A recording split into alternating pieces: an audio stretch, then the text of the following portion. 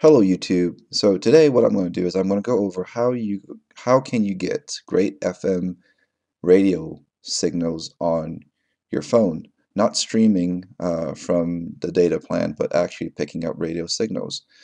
But before I go about that, just real quick, I don't know if you notice or not, but a lot of your newer cell phones do have a FM chip in it, and in Europe and overseas in Asia, this chip is enabled, but in the United States, the carriers disabled this chip.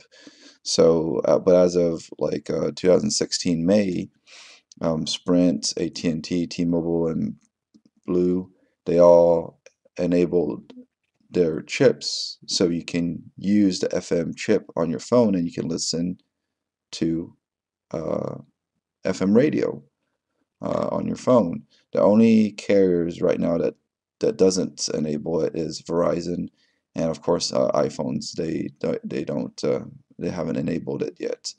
So having that said, I have a Sprint phone, and when I got my phone, I was so excited that I can listen to FM radio. The only problem on my phone is that the reception signal was a little bit underwhelming, a little bit disappointing.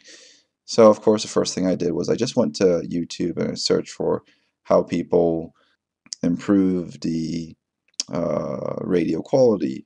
And I went through a couple of videos, and I was actually pretty disappointed because all of their methods actually did not really improve the quality to what I really want it to be.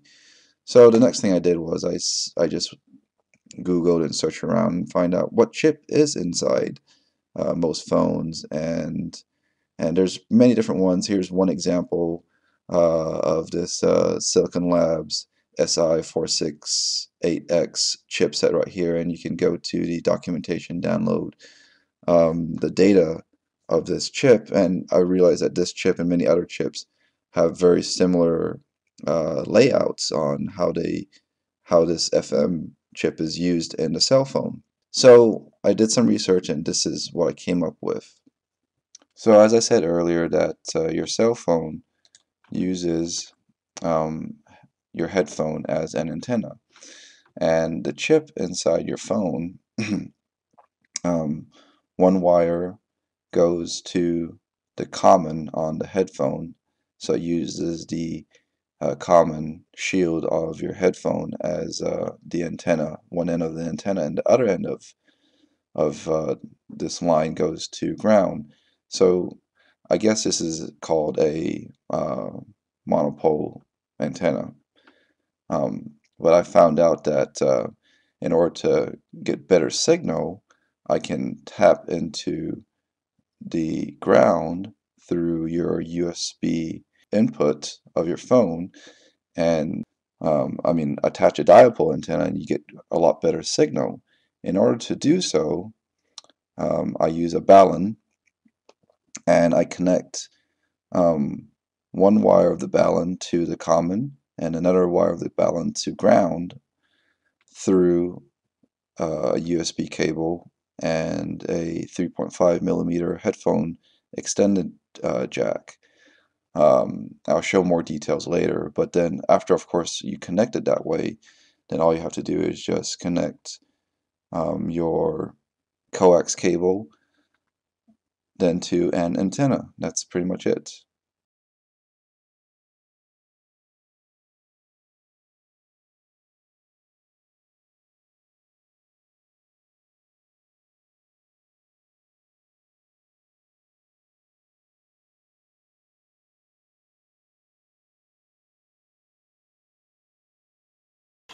So here's the final product that I put together.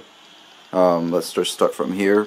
As you can see, this is just a 75 ohm coax cable that I have two alligator clips, and then I have a wire that loops around this board, and then it comes all the way back to the other end of the wire of the coax. So one end of the coax is the center and one is the shield, and then it goes all the way down to just a regular connection right there.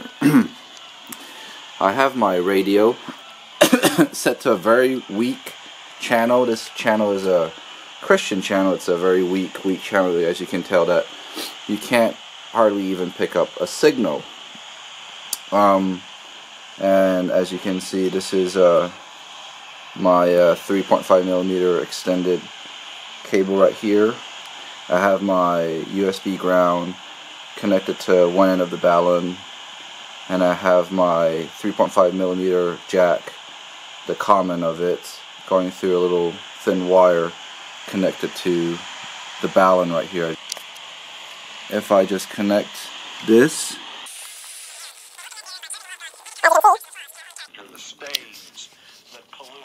I pick up the channel very clear. And of course, if I change it to, so if I change it to some of my favorite stations, it's super clear.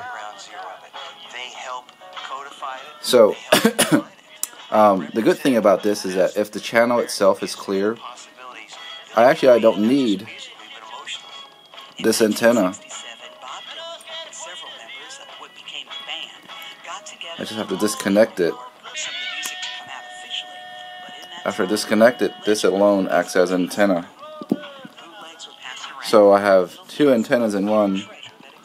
One if I need it, one for strong signal and one for weak signal.